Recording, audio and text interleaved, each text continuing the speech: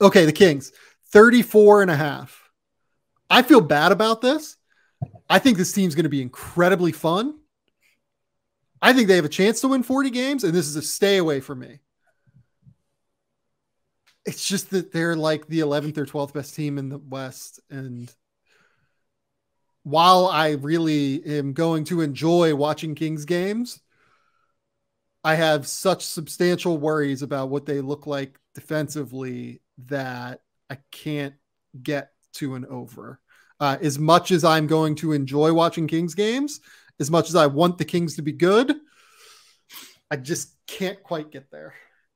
Let's stay away. I don't like we talked. I think we talked about it last year. Like, just do you want to invest financially, emotionally in the Sacramento Kings any more than this is a fun team to watch sometimes at 10:30 at night? Oh, I don't even think it's going to be sometimes. Like, I think they're going to be genuinely fun. Like the Domantas Sabonis in De'Aaron Fox pick and roll is going to be great. They have like real second side shooters now with Keegan Murray and obviously Harrison Barnes is still there, and Malik Monk is a good offseason acquisition for them to eat up minutes and knock down shots. Like, I am genuinely like excited about what this team looks like. I think that they're going to be a really, really fun team to watch, if only because of that 2-man game that has all of the surrounding pieces that really make sense around those two.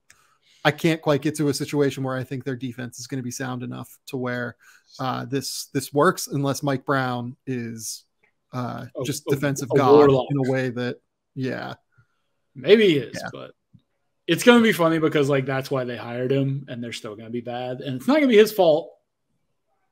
It's just look at that roster. Just stay away. Just stay away. This is a mid-30s win, low to mid-30s win team, but like again, same thing with the Blazers. Like, just not a lot of spots where you get wins every night in the Western. And really in either conference. Like, it's just going to be competitive next year in the NBA. Like, it's the same as last year where there's not enough teams that are in full on rebuild right now that like, there's like 6 teams that are rebuilding, maybe fewer that are like committed to it. There's probably like 4 teams that are committed to a rebuild right now in the league. Yeah, like I would say Utah, I would say Houston, I would say the Thunder, Spurs, the Spurs, Indiana.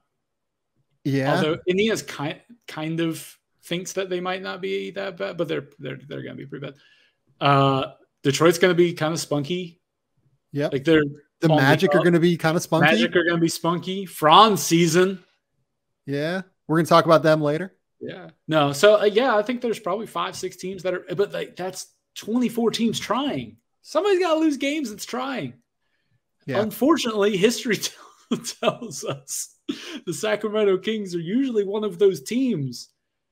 Yeah. I genuinely want Sacramento to be good. Like I really do, and I think the trade last year. I mean, like giving up Hallie was a lot, but like I like the idea of pairing Fox and Sabonis. I've litigated that enough on this podcast to where I don't need to do that again. Because I'm trying to be positive about the Kings, despite saying I'm under here. Sorry. I don't mean to bring the negativity into a safe space. Like I genuinely think that this is now like a competently put together roster. I really like the close of the year from Davion Mitchell.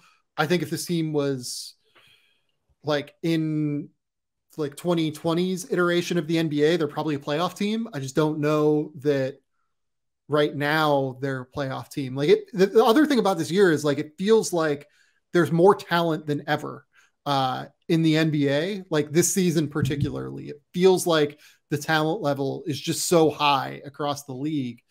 And as much as I like this team, as much as I like, and think this is going to be a really fun team to watch and a competently built team, at least offensively, I just don't know what it looks like at the end of the day.